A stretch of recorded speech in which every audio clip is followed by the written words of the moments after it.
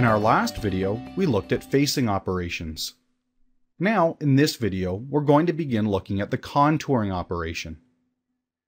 If you plan on following along, we're using file 7.3, so you can open it and save a copy in your working directory now. Before we go ahead and create our contouring operation, I'd like to quickly point out that I've already faced this part, and when I faced it, I actually used a 1/2" end mill, as we're going to be using that same 1/2" end mill to contour our part. Even though the 1/2" end mill isn't the ideal tool for the job, sometimes on small, quick parts, it's easier to just load one tool into the machine and use it for all of the operations. With that said, we can create our contouring toolpath by selecting 2D milling on the CAM tab of the Command Manager, and then selecting 2D contour. Because I've already used my 1/2" end mill for a previous operation, by default it's already been selected for the current operation. If it wasn't, of course we could select Library to select the appropriate tool. The next thing we need to do is define our geometry. Unlike the facing operation, there is no default selection for geometry in a contour. We're always going to need to define the geometry that we're contouring around.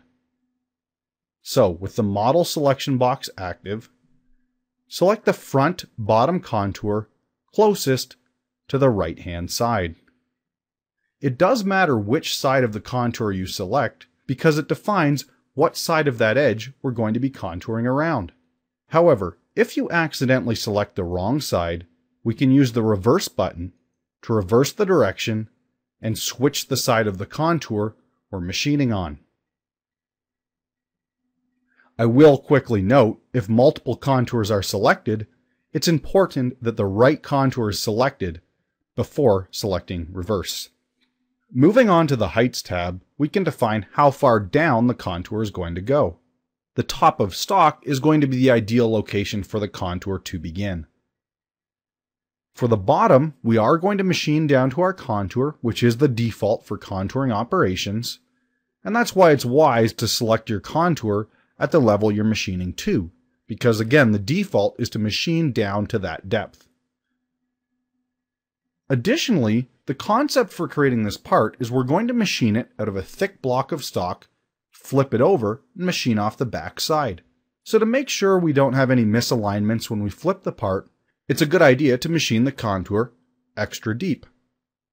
So we're going to use an offset on the bottom of -0.20 of an inch. This forces our contour to cut down below the part. With the basic options of our contour set, let's go ahead and select OK, and the toolpath is generated. At this point, you can save your file and move on to the next video where we're going to focus in on some of the specific aspects of the contouring toolpath.